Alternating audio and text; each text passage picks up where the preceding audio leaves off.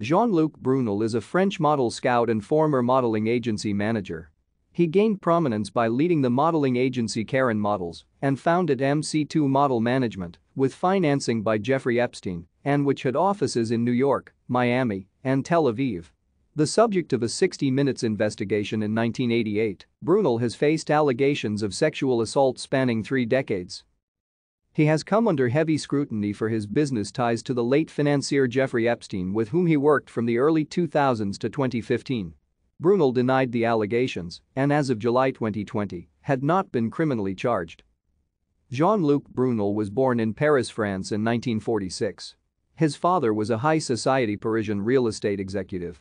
He has one brother, Arnaud Brunel. Brunel began his career in the late 1970s working as a modeling scout for Karin Models' agency, Karin Models in Paris. In 1978, he became the head of Karin Models. In 1988, Jean-Luc Brunel and his brother Arnaud Brunel founded the Next Management Corporation. Thank you for watching. Like and subscribe if you would like to view more of our videos. Have a nice day.